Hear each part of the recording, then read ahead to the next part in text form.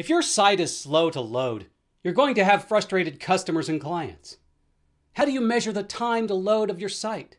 Sure, you could point your browser to the page and click a stopwatch, but to do that effectively, you'd have to first clear your browser's cache, otherwise you'll get inaccurate data. One way to get a more accurate reading of site load time is by using the curl command. Let me show you how it's done. Chances are your Linux distribution includes curl by default.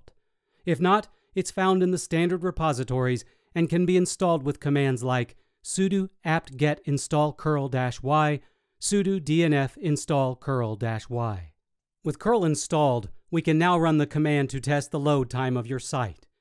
The command contains the following elements: the command, a bit of formatted text to let us know what we're doing, and the URL we're acting on. \n is a return. \t is a tab. The options we will use. The output file. The URL or IP address to be used. The output of the command will display in an easy-to-read format. If your site uses HTTPS, you can issue a similar command. The only difference is you'll include the time_app_connect and time_redirect options. You can make this command considerably easier to run by creating a curl formatting file and then issuing the command calling the file. Here's how. First, create a file with the command nano_curl-formatting.txt.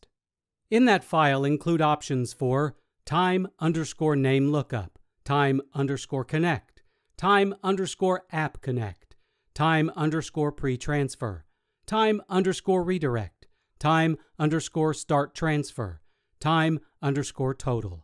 Save and close the file. Now run the command like so, where address is either the URL or IP address of the site to be tested. curl-w, double quote, at curl-format.txt, double quote, -o, /dev/null-s address.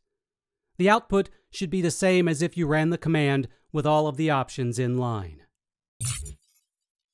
If you want to learn more in the ways of everything tech, be sure to subscribe to our Tech Republic YouTube channel and watch more how-to videos at How to Make Tech Work.